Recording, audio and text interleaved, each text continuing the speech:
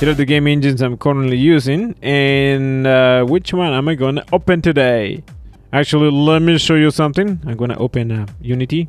Here is Unity, and I did this last night. It's a camera like Five Nights at Freddy's. Here's camera 1, here's camera 2, and 1. I only made 2 cameras, and it's actually very simple to make. So let's make this. So we're gonna make a new project, and let's call it FNAF.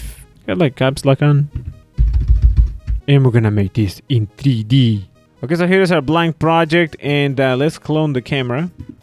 Control D to duplicate, and now we have 2 cameras. Let's make a plane, 3D objects, plane.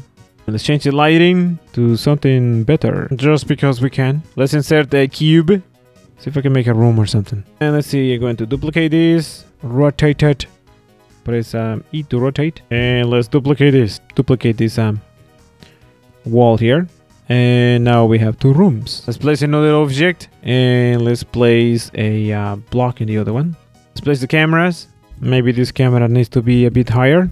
It's gonna be a security camera, pointing down a little bit. So this is the second room.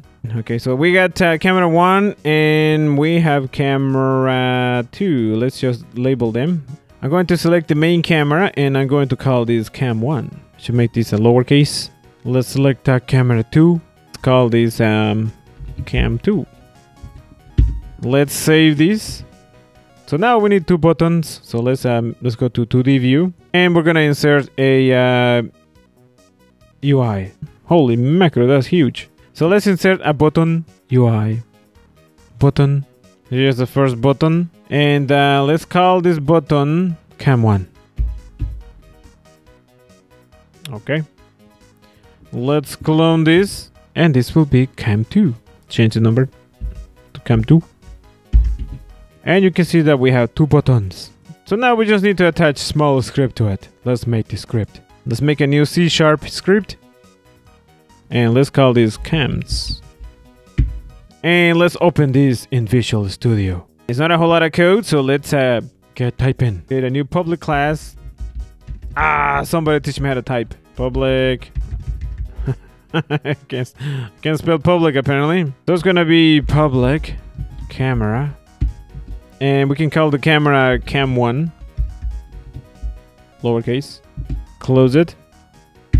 Now we need 2 of these, so let's just copy this and paste it. I hate typing. Okay, it's one of the reasons I use Fusion. It's a lot easier. Now if you use Fusion before, this is what you call a starter frame.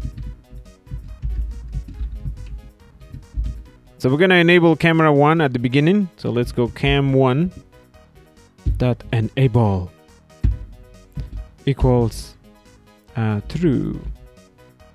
And we're gonna disable camera 2. So let's go cam2 enable equals false.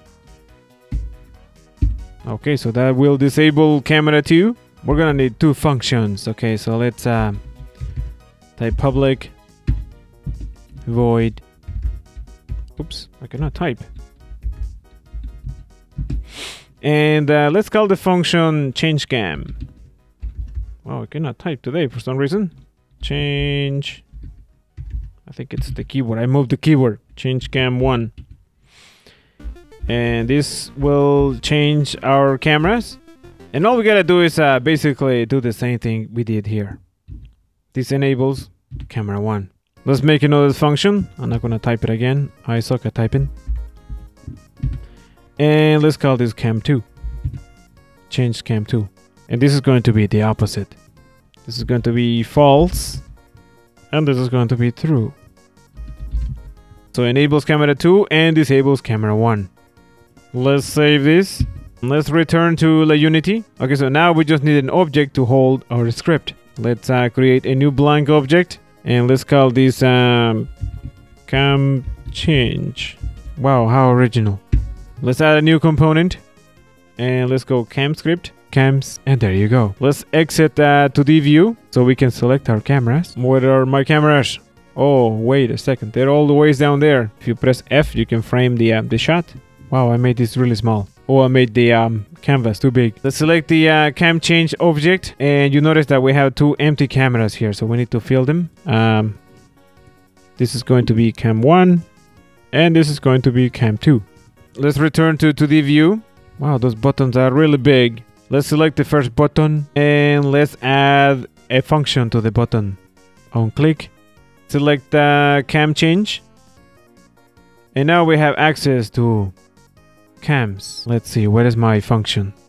Here is a change cam 1. So we're gonna select the second button, and let's add our object, which is a cam change, and let's select the function CAMS change cams 2, and let's run this. Camera 2, camera 1.